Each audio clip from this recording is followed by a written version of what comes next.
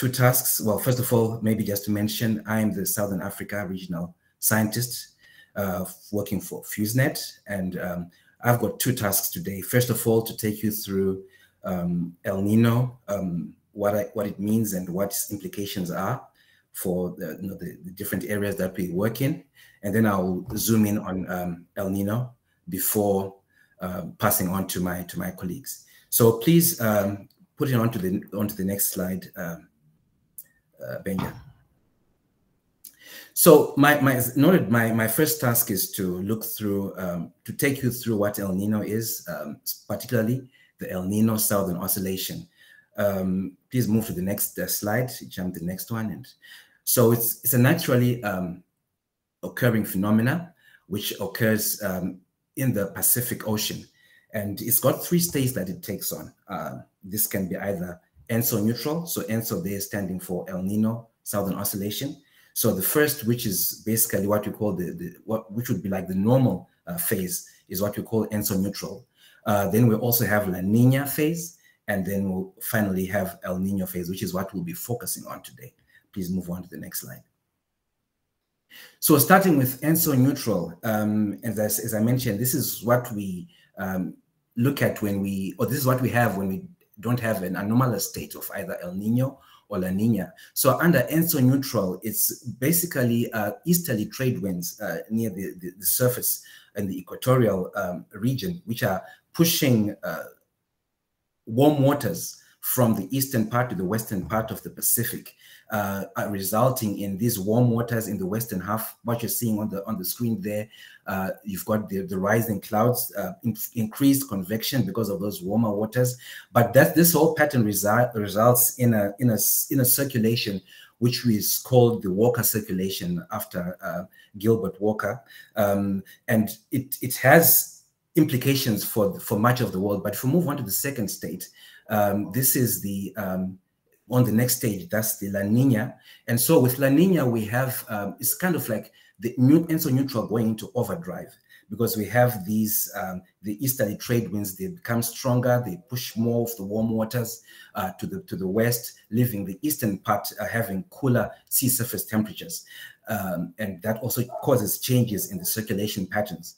And then if we move on to the third state, which is El Nino, what we'll be focusing on today. With El Nino, we have some changes. It's almost actually a reversal in some of the typical circulation patterns that we have. You see there in the graphic, those trade winds are now blowing westwards. And that causes changes in where we have the typical convection. It also changes the sea surface temperatures. And because of these changes in the sea surface temperatures, we can use this as an indicator to monitor El Nino, and we'll talk about that in the next few slides. But just want to illustrate first that these changes, although they're happening primarily in the Pacific Ocean, they actually have implications around the globe in many parts of the world. So for example, while we focused on the Pacific Walker circulation that's noted in the diagram there, but we have also other circulation patterns happening into the east, which is in the Indian Ocean, affecting the rainfall that we get over East Africa. If we move to the next slide, we see that under the El Nino conditions now, again, while those changes have occurred in the Pacific Ocean due to the El Nino Southern Oscillation, but that also has downstream effects and impacting circulation in the Indian Ocean, but primarily in East Africa, there where we get increased convection, more rainfall happening in those areas. So if we move to the next slide, what we note is that this actually results in impacts on rainfall patterns around the world,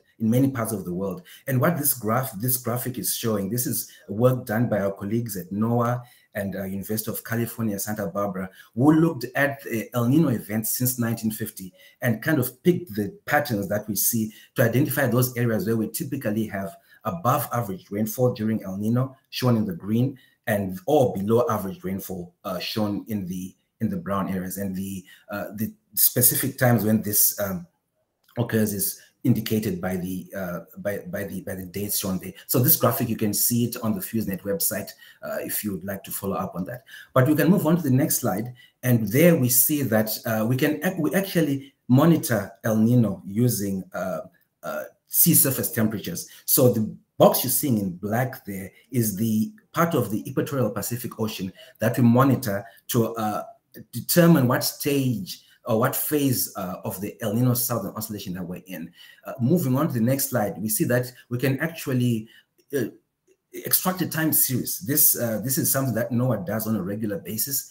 They extract the time series over that, the average temperature over that box, and allows us to determine whether the temperatures in that area are above or below average. As you see, the red indicating above average temperatures and those blue showing the below average temperatures. On the next slide, we see that we can disaggregate this further by identifying thresholds and noting, within a certain threshold, a set of thresholds is ENSO neutral, and then when the temperatures go above 0.5 degrees for an extended period, then we classify that as an El Nino, or if they go below minus 0.5, that becomes a La Nina. And then we can classify this even further, or as you see on the next slide, by noting that, by discriminating between weak El Nino, moderate El Nino, and strong El Nino, which all tend to have different impacts in terms of the teleconnections, those teleconnections between the Pacific Ocean and other regions of the world. Moving on to the next slide, we'll now focus on what the forecast is telling us now for the current El Nino going into 2020, late 2023, early 2024.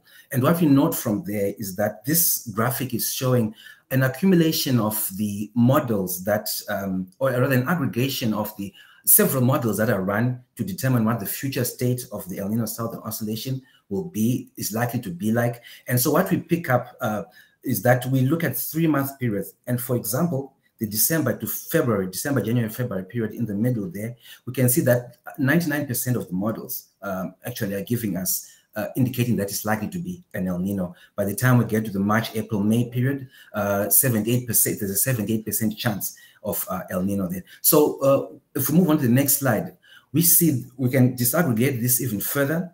And NOAA does a great job of this by indicating what percentage of the models are giving us a likelihood of strong El Nino in the deep red. So again, for December, January, February there, which we typically summarize as DJF, there's a 60% chance of a strong El Nino. So that's most likely through the end of the year to early next year. And by the time we get to March, April, May, we get a 42% chance of weak El Nino. So it's likely to be, we see the El Nino fading there towards the middle of the year.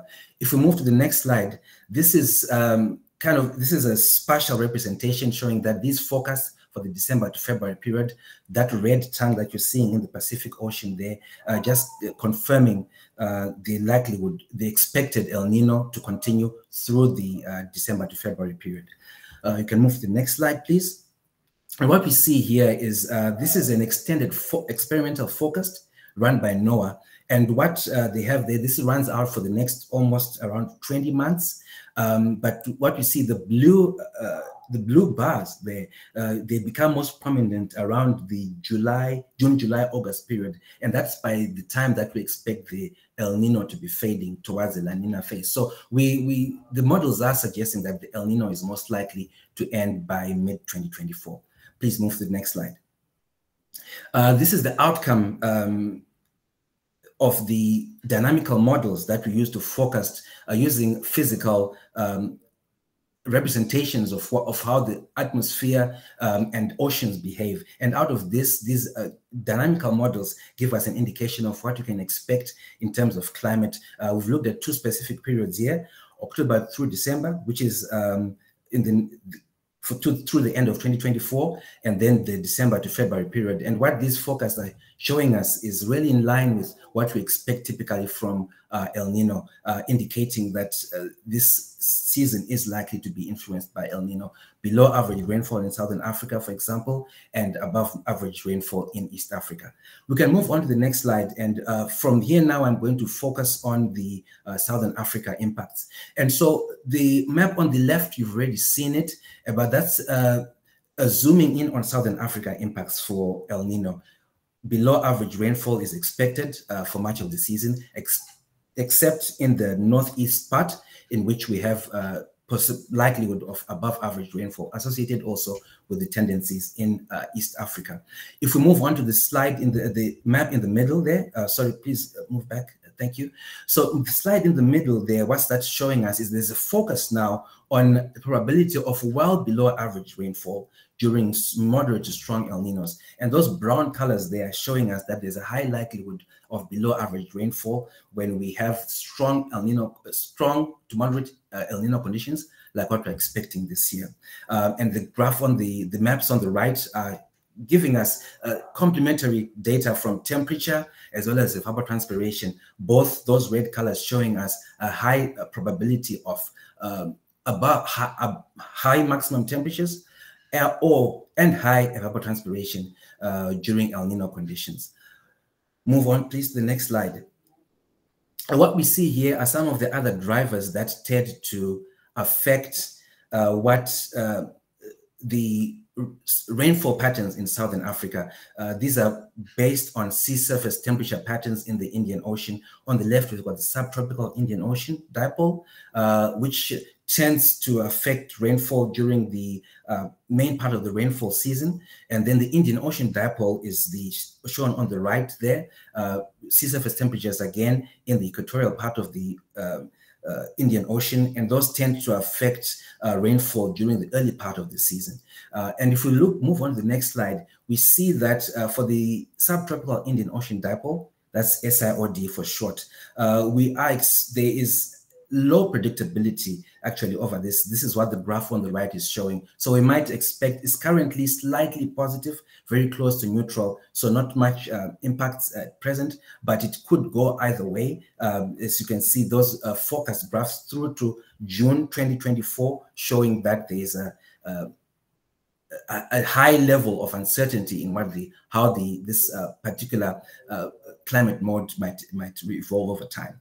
If we move on to the next slide there, we look now at the Indian Ocean dipole, which typically affects rainfall during the early part of the season. And forecasts from this are showing a likelihood of a positive IOD during the IOD, that's Indian Ocean dipole, during the October to December period, which is likely to cause to be associated with below average rainfall in parts of the season, parts of the region, Southern Africa, as we see from the map on the left. Moving on to the next slide.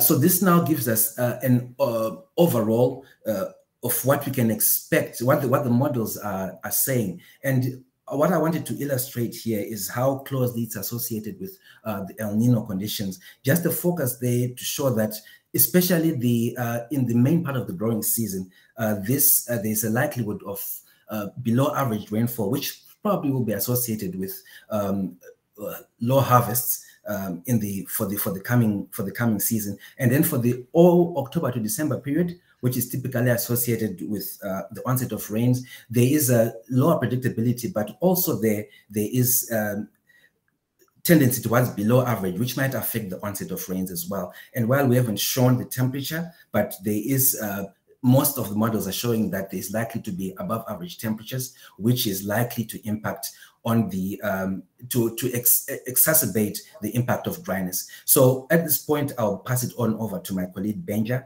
to take us through the food security implications.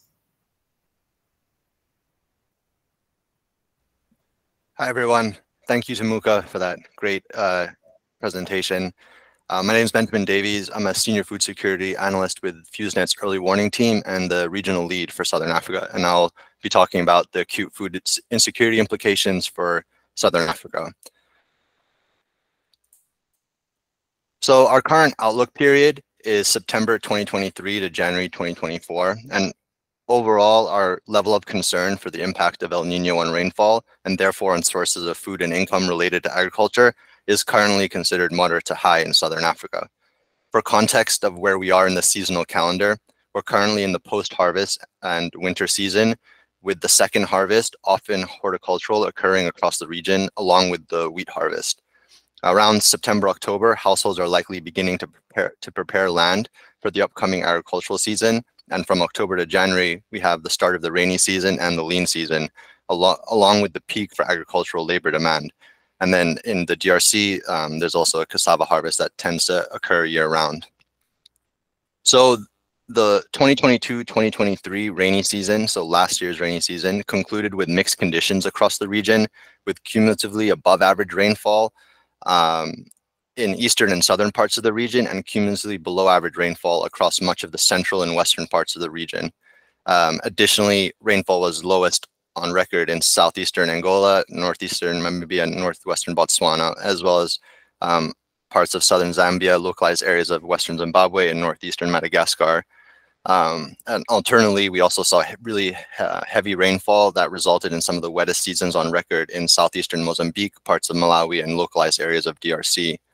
So with this cumulatively above average rainfall in eastern and southern parts of the region, and cumulatively below average rainfall across much of central and western parts of the region, the various weather shocks resulted in mixed harvests. And you can see this on the GeoGlam map on the left, which is showing end of season crop conditions in May 2023, with a bumper harvest in the maize triangle of South Africa, which is shown in blue. However, the hot and dry conditions in the western parts of the region and the impact of Cyclone Freddy resulted in a poor to failed harvest, which you can see in the orange and red colors on that map, particularly in southern Malawi. And then, although not captured in this map, key informants and field assessments indicated that prolonged dry spells in February during critical periods of water for maize resulted in a below average and poor harvest in southwestern Mozambique and southern Malawi. And then on the right, with the wheat harvest about to take place, GeoGlam assesses that wheat conditions are favorable across the region, with wheat harvesting underway in Zimbabwe, while crops are continuing to develop well in Zambia, South Africa, and Lesotho, with that harvest expected to take place in October. So with the major harvests for Southern Africa coming to an end, maize supplies in Southern Africa are expected to be slightly above average during the 2023-2024 marketing year. While regional opening stocks for this marketing year are below average, supplies are expected to be supported by that above average regional harvest. Aggregate maize supply for this marketing year is estimated at 6% above 2022-2023, which was last year, and 9% above the 5-year average, driven by the bumper harvests recorded in South Africa and Tanzania. The Southern Africa region, which is typically self-sufficient in maize, is expected to maintain a minor surplus. However, these surpluses will be 10% below average due to reduced opening stocks and increased demand. Domestic deficits are expected to continue to be met through sourcing maize from regional markets.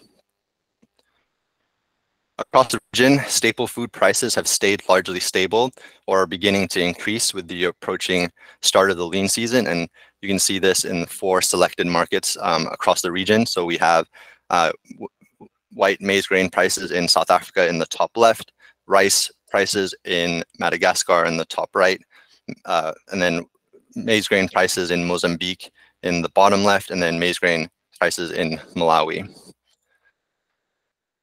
So with that, and the recent prices for the current year are shown in green on the different graphs. So however, overall prices are higher than the 5-year average, which is the tan columns, and higher than prices that compared to last year, which are the orange dots across most of these selected markets. But in areas that were quite affected by shocks in the last production year, maize prices are higher than both last year and the 5-year average. And you can really see this in Matundu, Malawi in the bottom right. Another key driver in the region are macroeconomic conditions.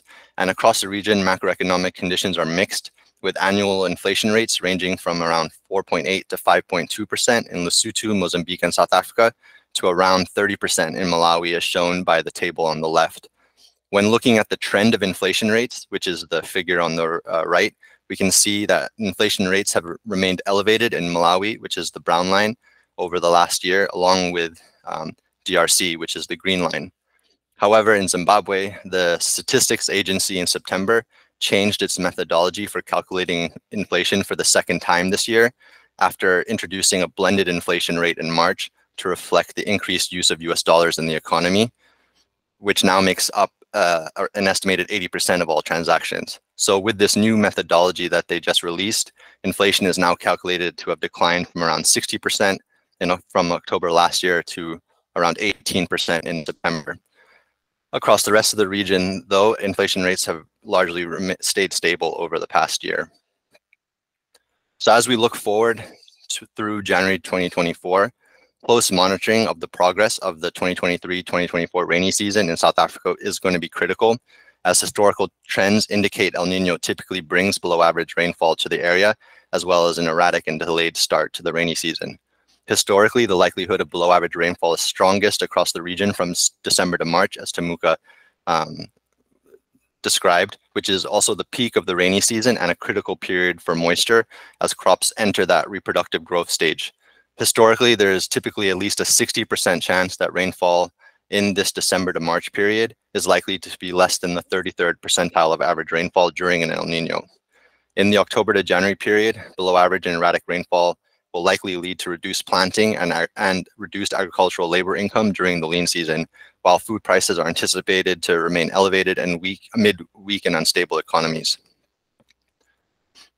So moving now to most likely outcomes, most households across the region are at the start of the 2023-2024 agricultural season and are likely engaged in land preparation. Staple food supplies are stable in parts of the region where rainfall performance was average to above average, including surplus producing areas of Lesotho, northern parts of Zimbabwe, central and northern Malawi, northern and central Madagascar, and northern Mozambique. In these households are experiencing minimal IPC phase 1 or stressed IPC phase 2 outcomes driven by the high cost of living. And this is captured in our most likely outcomes mapping on the left. However, as household, and this is the green and yellow colors in that map for those not familiar with the FEWSnet maps. So, however, as household access to food stocks decline and reliance on market purchases increase, there'll likely be an increase in the number of households experiencing stressed IPC phase 2 or crisis IPC phase 3 outcomes from October to January, particularly in areas where there was a below average 2023 harvest, such as in southern Zimbabwe, southern Mozambique, southern Malawi, and southern Madagascar. In these areas, household food stocks will likely deplete atypically early. Additionally, below average rainfall will likely lead to reduced planting and agricultural labor income during the lean season, which will further impact household purchasing power and access to food during the lean season, with crisis IPC phase 3 outcomes expected prior to the peak of the lean season. Additionally, food assistance needs are expected to rise during the 2024 lean season and will particularly from that January to March period. I'll also take this moment to just note that in October, at the end of this month, FEWSnet will be publishing the October 2023 to May 2024 Food Security Outlook reports, which will incorporate our ongoing analysis for the most likely scenario for this time period.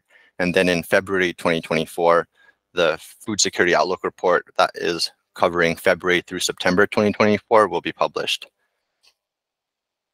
Looking at regional food assistance needs, they're likely to be similar to last year in the October to March 2024 period, with areas of greatest concern being Eastern DRC, Southern Malawi, Southern and Western Zimbabwe, Cabo Delgado, and Southern Mozambique, as well as Southern Madagascar. So looking at at long-term considerations outside of the current scenario period, as we look long-term and consider those other events that could change the scenario, on this slide, you'll see the period of highest concern for Southern Africa regarding the impact of El Niño on agricultural and livestock production. And this is likely going to be from February 2024 onwards, as February is around the time rainfall is likely to be most impacted by the El Niño, and crops typically would be reaching those water critical periods in their development, along with anticipated decline in pastures. Additionally, if below average rainfall materializes, then FEWSnet would expect the 2024 harvest, particularly for rain-fed agricultural areas in Zimbabwe, Mozambique, Angola, and southern Malawi, to be below average. Poor households are typically able to withstand one bad rainfall season. However, the household coping capacities in these areas is limited due to multiple weather shocks over the past 6 years, and the 2023 crop production was already below average in southern Mozambique, southern Malawi, and southern Zimbabwe. With that, I'll hand it over to Gideon to go over the climate drivers for East Africa. Thank you. Yeah, thanks, Benjamin. Hello, everyone. My name is Gideon Galu, Regional Field Scientist for Eastern Africa. I'll be providing a brief on key climate drivers for our region and the expected outcomes in terms of rainfall, temperature, and agricultural productivity. Next slide, please. So I start with the most influential climate driver, that's the Indian Ocean Dipole. Tamuka did discuss that in detail, but what I wanted to relate to this is it's the most influential climate driver for our region because it's in proximity to Eastern Africa. So what we look for is the different phases of the Indian Ocean Dipole. At the moment, we have a very strong Indian Ocean Dipole at plus 1.85 degrees Celsius, and that is based on differential temperatures between the East Indian Ocean, indicated there as E or I, and the West Indian Ocean, which is adjacent to a region, which is showing warmer than normal conditions. So this is influencing a lot of strong easterly winds that bring a lot of moisture and fuel convective development and lots of rains in our area. So again, that's an area we are looking at. At the moment, we are almost comparable to 2019, which was an event that had widespread extreme rains across Eastern Africa. Fortunately, this event is also likely not to continue beyond January for the Indian Ocean. And as for the El Niño event, we anticipate that it will continue into next year. So next slide, please. So looking at forecasts that were provided by the Climate Hazard Center, working for FEWSnet, the long lead forecast, which is statistical, looks at the sea surface temperatures for these key climate drivers, the El Niño, and also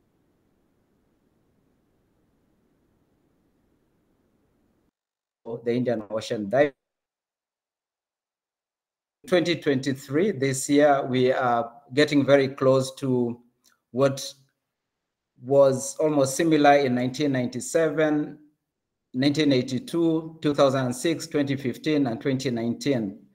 More recent analysis as of this week are indicative of the fact that that has shifted upwards and we're getting closer to 2019, as you've seen from the Indian Ocean Dipole. But in terms of El Niño, we are relatively slightly less than 1997. So we are looking at a number of analog years that would provide us with scenarios for upcoming season, together with the global climate outlooks, the regional and also national focus.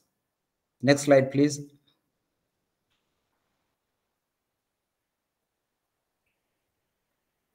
Not able to see it from my side. I think it's a bit slow.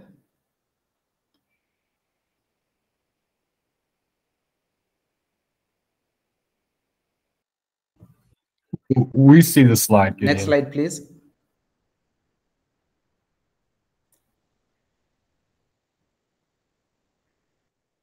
Yeah, I'm not able to see the next slide. So yeah, thank you. Right now, so again, strong PIOD and El Niño rainfall impacts statistical approach, we are able to identify some similar years with strong positive Indian Ocean Dipole. Yeah, I can see that. Thanks. So looking at the years that have been identified statistically to be almost similar scenarios, they range from 1980.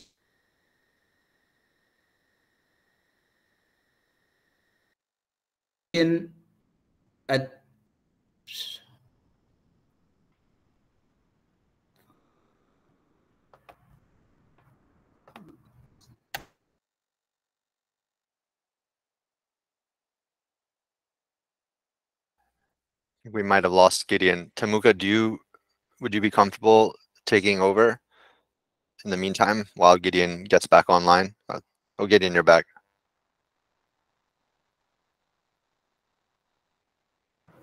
Sorry for my poor connection. I will take it back to the scenarios we are looking at based on almost similar conditions, both in the Indian Ocean and the the Pacific Ocean. The years that were identified from that statistical model were 1982, 94, as much less in terms of El Nino conditions, 97, 2006, 2015, and 2019. In all these years, you see typically across the region, we had above average rainfall of almost 2 times what we typically get. But the extreme years like 97 and 2019, we are seeing more of extreme rainfall, and in areas like Somalia, northeastern Kenya, and eastern Ethiopia to the southern regions of Ethiopia, we are seeing almost 3 times what we'd normally get. So the latest forecasts are also indicative of the fact that we would be probably looking at close to 2019 and 1997. Next slide, please.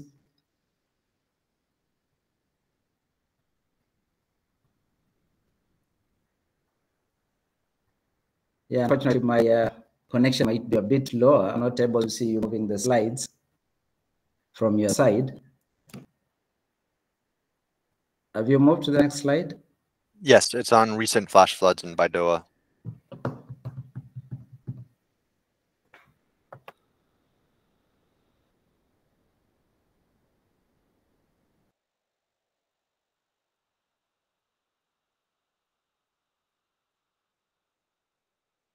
Gideon, I think you're on mute.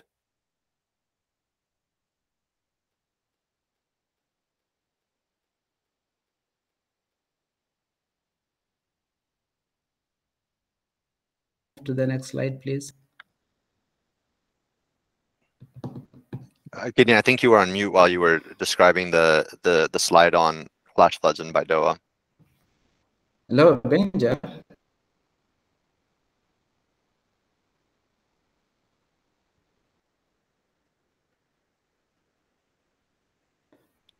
Yes, hi Gideon. I think you were on mute when you were describing the slide on recent flash. I was on the. I'm sorry about this. Can we go back?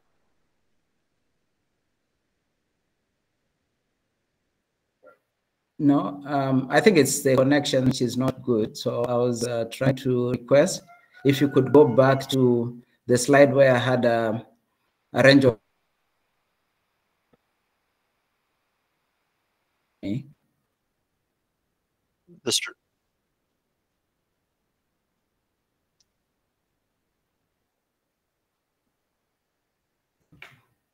Hello? Benjamin, yes, are you able to hear me? I think. Yeah, I can hear you. Are you? Hello? You want to be on the strong PIOD slide?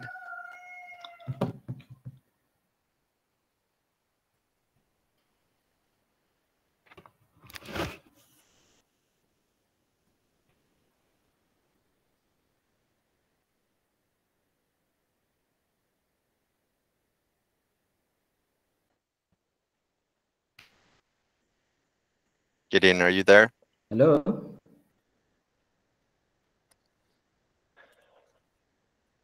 Yes, hi Gideon. We can hear you.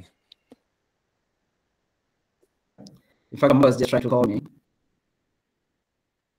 Yeah, sorry, it seems like I have an intermittent connection. So I was giving a range of possibilities in terms of selected or identified analog years, and that's the full range. If you look at all those maps, you see much of Eastern Africa is likely to have above average rainfall with varied intensities. The years that we have focused on are indicated there, and the extreme years are 97 and 2009. From IOD perspective, we are getting closer to 2019 and relatively less intense as in 1997. So those are the scenarios we'll be developing shortly. So next slide, please. Yeah, again, you'll recall very recently we had flash floods in Baidoa, Somalia, and this really comes in as a reflection to the early season and intense rains that always cause flooding in some of these areas. So the rain gauge information that we got from Somalia, from partners, was indicative of very high rainfall, especially in the northern and southern regions. And the number of people already affected by floods as of 4th of October were over 100,000. Next slide, please.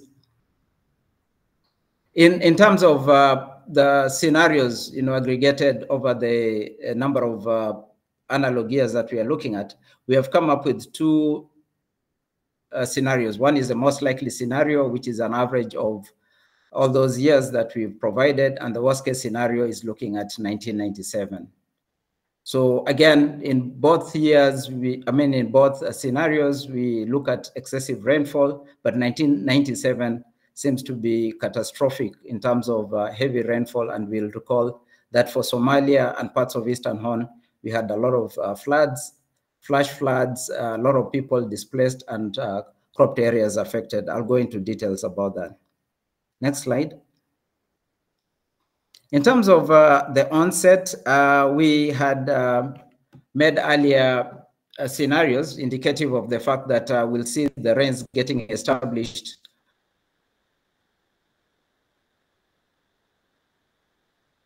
more in October. That's this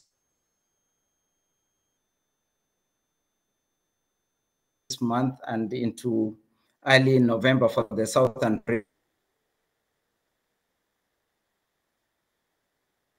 regions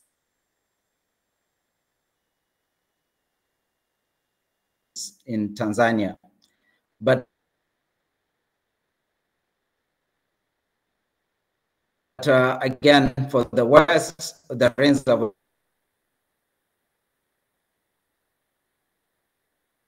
already started, and also for southern Ethiopia into southern Somalia, the rains are ongoing at the moment, as I showed.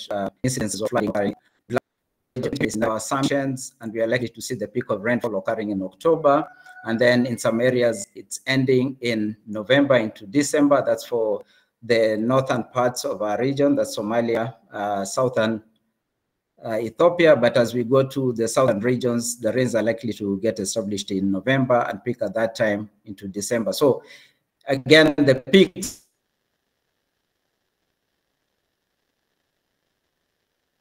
also likely to be associated with flooding in some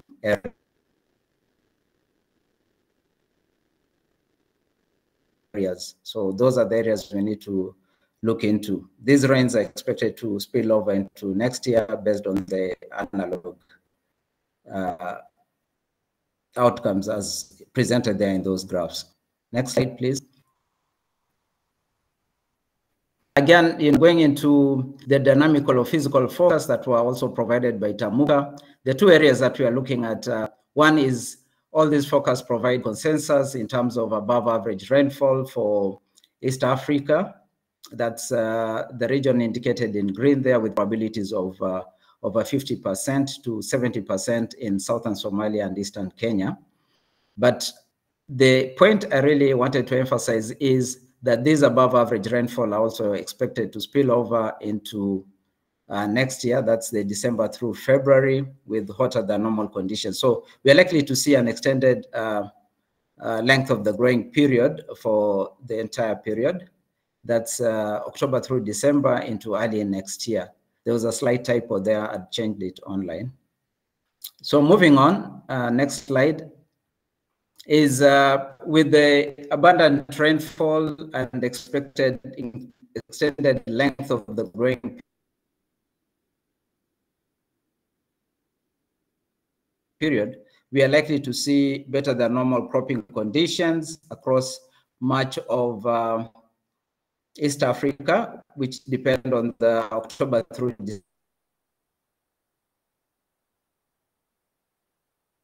December rain.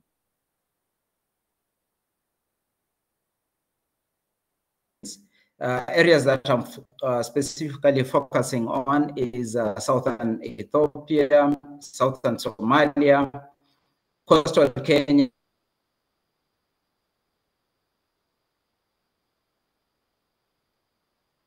much of southeastern Kenya, and also to the west, we are looking at western Kenya by the.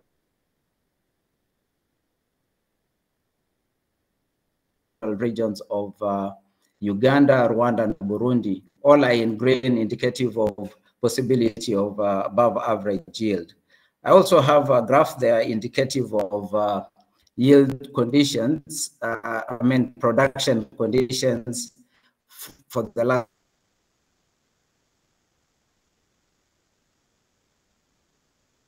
10 years, provided by the Ministry of Agriculture in Kenya for 2 areas of eastern and coastal Kenya.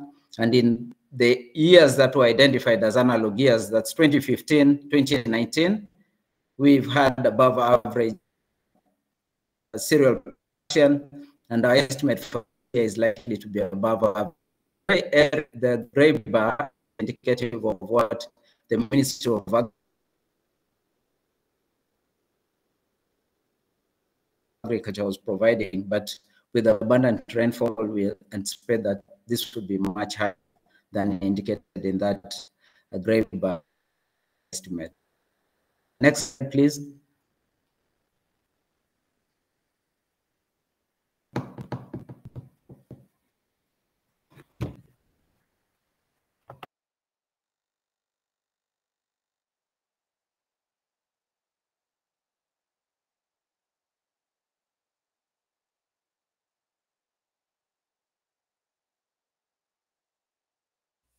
Gideon, for time's sake, and to be, I think maybe let's move on to the acute food insecurity outcomes for East Africa, and we can circulate the slides at a later point.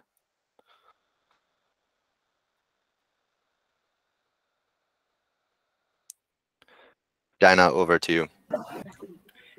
Thanks, Benja, and thanks, Gideon, for the preliminary information on expectations for climate drivers and agroclimatology. I'll reiterate some of the points Gideon was going to make at the end of his presentation.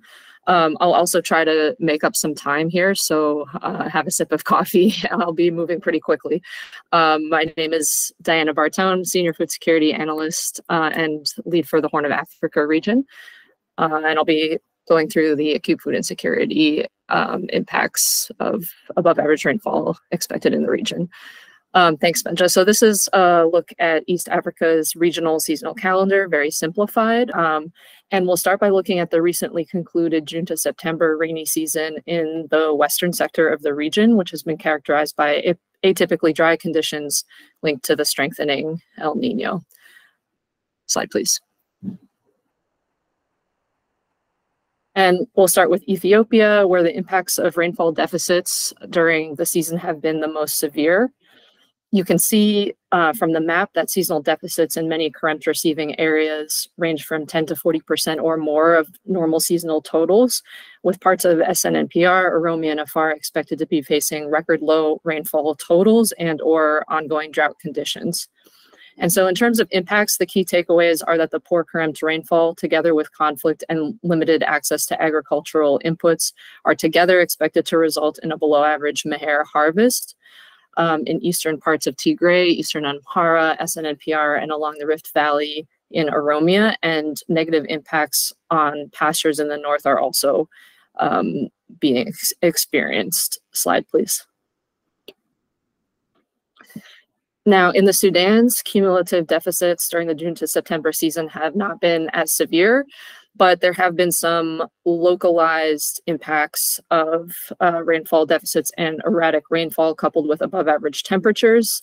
So in Sudan, this has affected some southeastern areas, and this is exacerbating negative impacts of conflict on crop production. Conflict is the major driver of expectations for below average crop production, however. And in South Sudan, there is some concern for localized rainfall deficits in the southeast, where negative impacts on crop production have been reported. However, crop production is still expected to be near average at the national level. Slide, please. And in Karamoja, which is the unimodal area of Uganda in the northeast, the April to September rainy season has also been below average, contributing to below average crop production outcomes. Slide, please. So now we'll shift focus to the upcoming, starting now, October to December short rains or DARE season. Slide, please. And we'll first talk about region-wide impacts related to crop production. Gideon already presented this map showing most likely cropping conditions in the Horn based on analog years, but the key takeaways are also relevant for bimodal Uganda, Rwanda, and Burundi.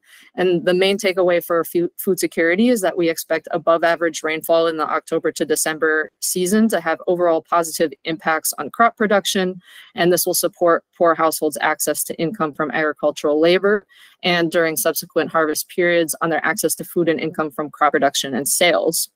However, heavy rainfall and flooding is expected to cause some damage to standing crops as well as to food stocks from the prior long rain season. And in riverine areas, flooding is expected to substantially disrupt main season agricultural activities, but will later bring about improved opportunities for recessional cultivation once the floods recede. Slide, please. In terms of expectation for pasture and livestock production, the key takeaway is also one of overall positive impacts. You can see here from the map that pasture conditions are currently below average. This is also a time of seasonally low levels of pasture availability across the region. The chart shows the trend of seasonal improvement that usually occurs during the rainy season that's upcoming. And the above average rainfall forecast is expected to enhance the trend of seasonal improvement. And this will support livestock births and access to milk during the rainy season. However, heavy rainfall and flooding will also come with elevated risk of livestock and human disease incidents in affected areas. Slide, please. These are FEWSNet's projected acute food security outcomes in the region for October to January, and these projections were made in August, September. And overall, the mapped outcomes do generally reflect expectations for seasonal improvement in this period due to improvements in crop and livestock production during the October to December rainy season.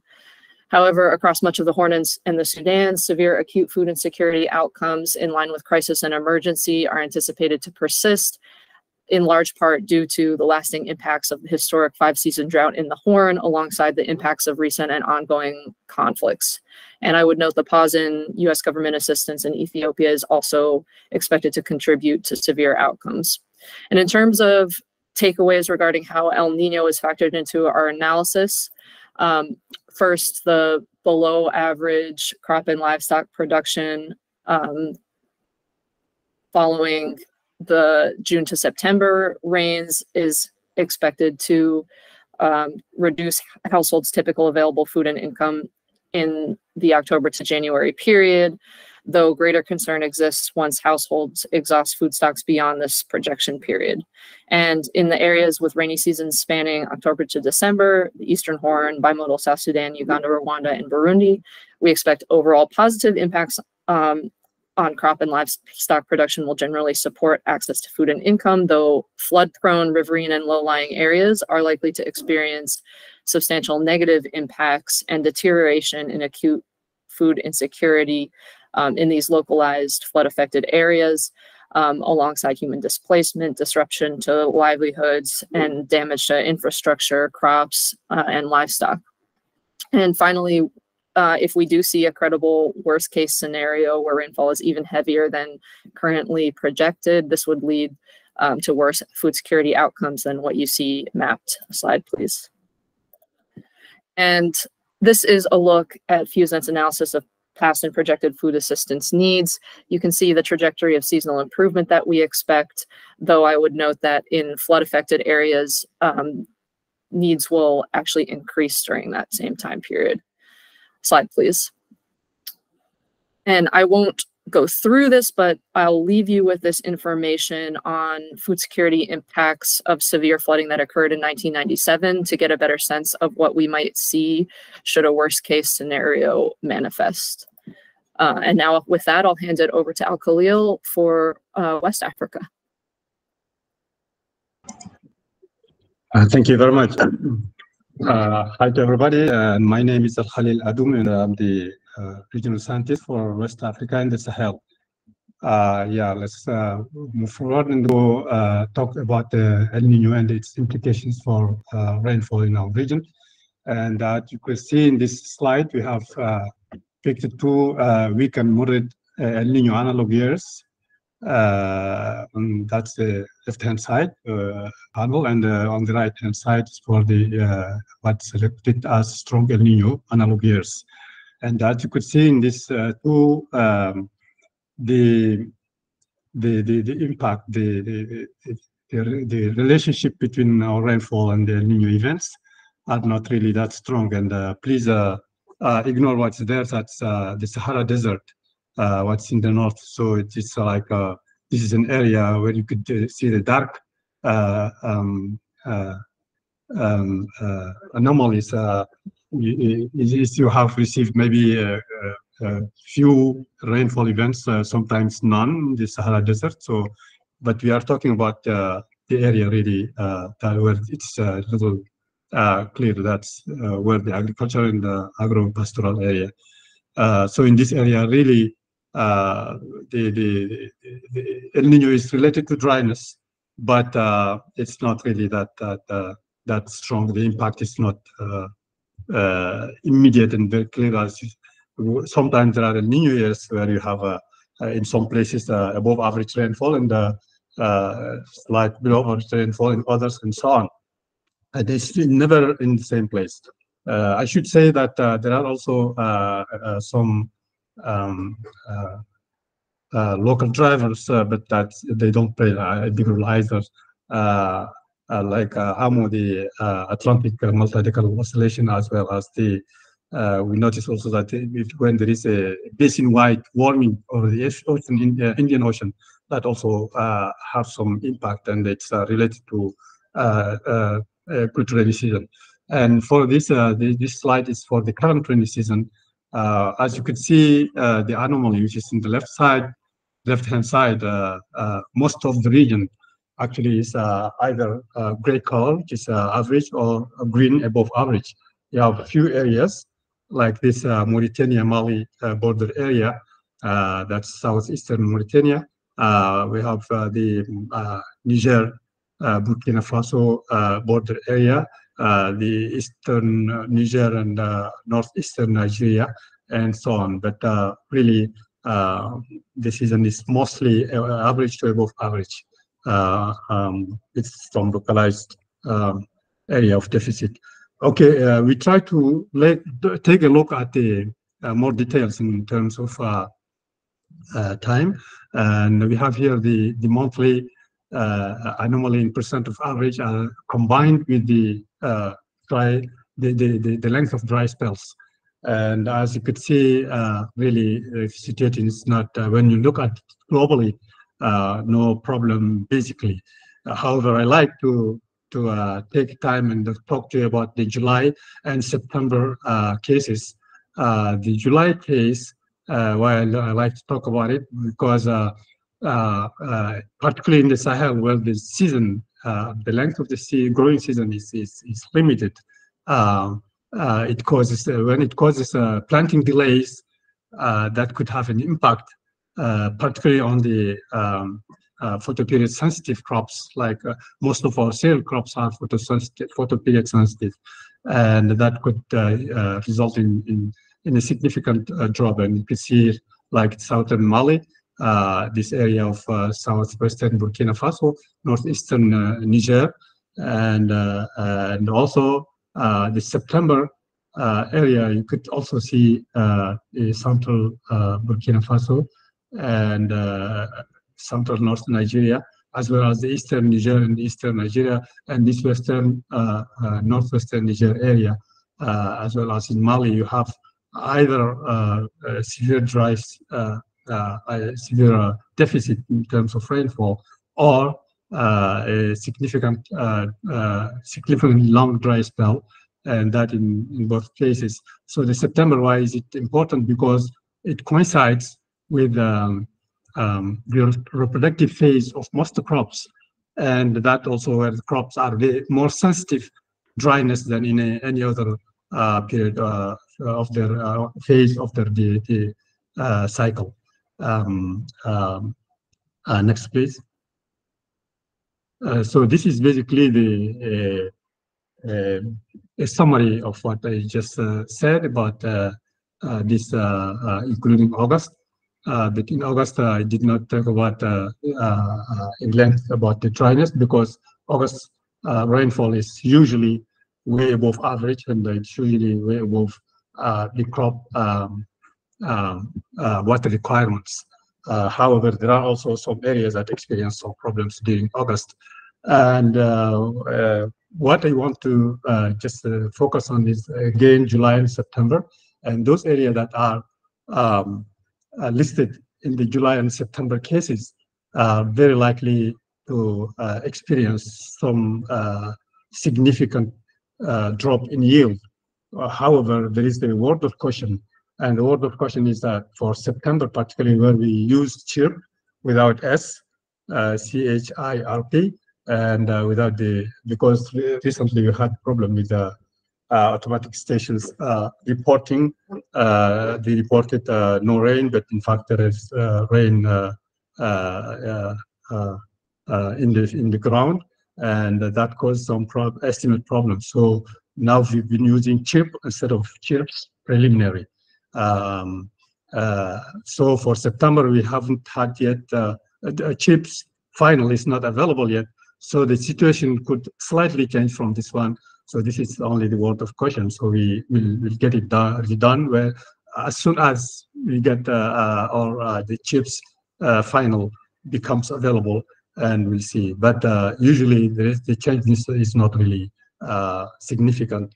But we expect some changes, that all these areas, maybe some of them will not be like look as dry as they are when we receive the final CHIRPs. So thank you very much. And with this, I'll leave to my colleague Lita to continue with the acute food insecurity implications. Thank you very much. Thanks so much, Al-Khalil. My name is Lita Branham, and I'm a senior food security analyst and regional lead for West Africa. For those of you that may need to jump off, the key takeaway for West Africa is that El Nino has a minimal impact on food security in West Africa. So taking a little bit closer look at what we mean by that. First, looking at the seasonal calendar in a typical year for West Africa.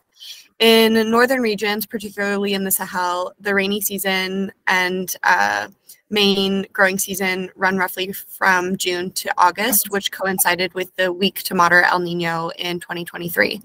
And as Al-Khalil has explained, the El Nino really had a minimal impact on crop development throughout this past growing season.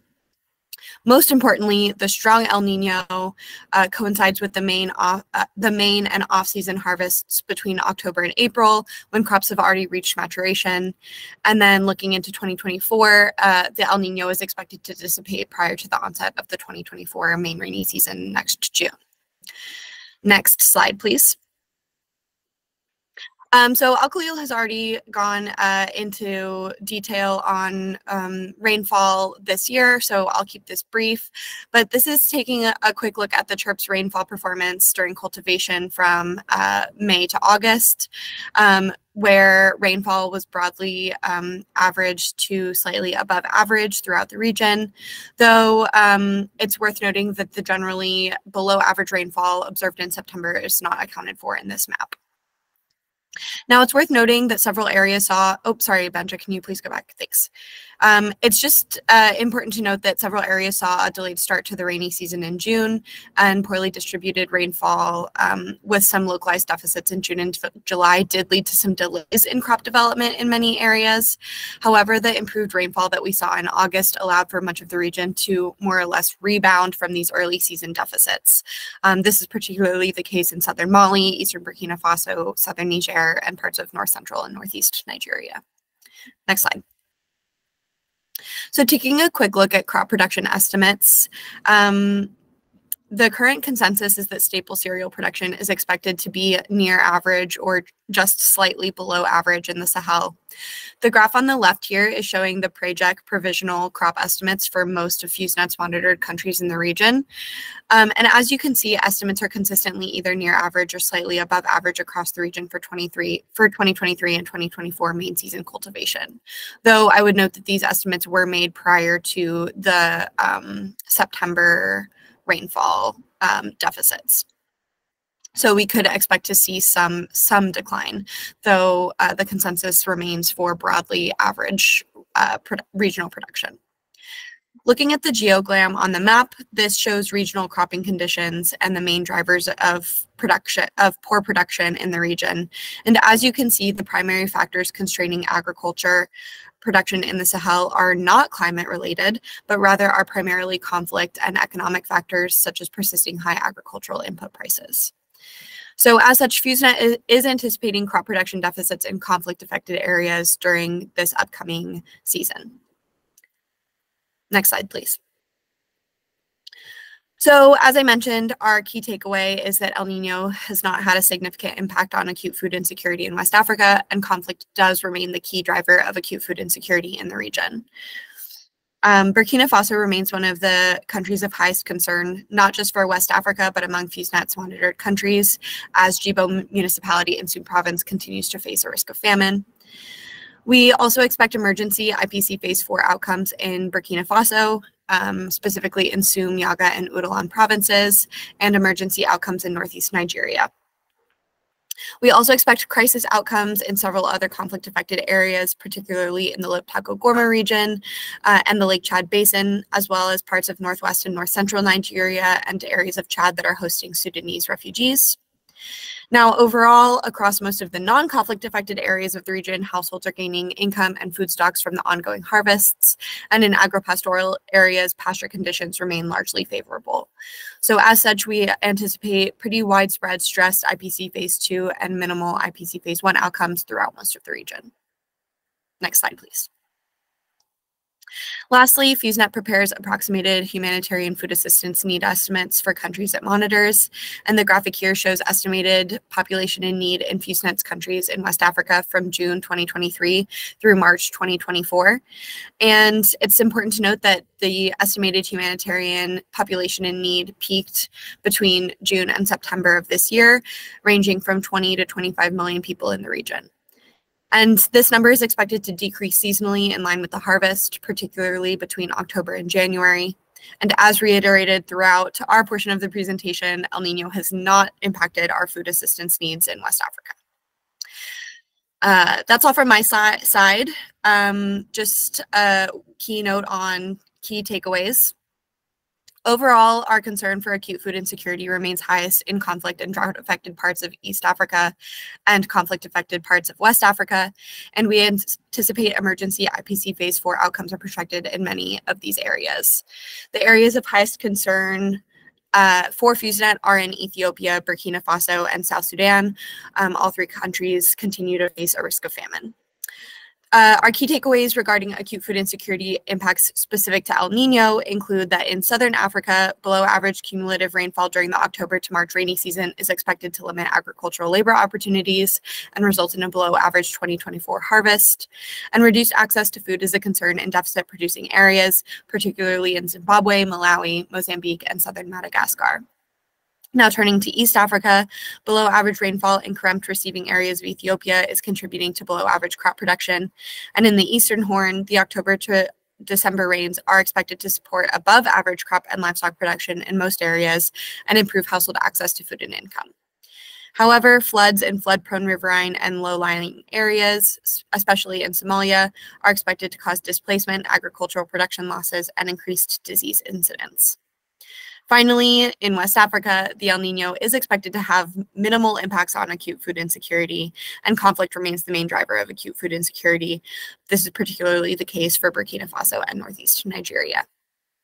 With that, we are happy to conclude, and apologies for running a little bit over, and we're happy to answer any questions. We would just note that our colleagues for East Africa had to jump off for another briefing. So if there are any questions specific to East Africa, we're happy to note them. If you wouldn't mind dropping them in the chat, we'll note them down and make sure our colleagues from East Africa are able to follow up with you directly.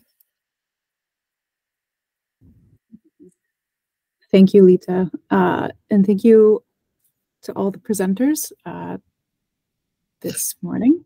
I'm going to stop the recording. And again, for those who are able and willing to stick on for maybe a question or two, we welcome that. If not, of course, please feel free to drop questions in the chat or reach out to me directly. And I'll make sure that those questions are fielded to our experts on the team. Thank you.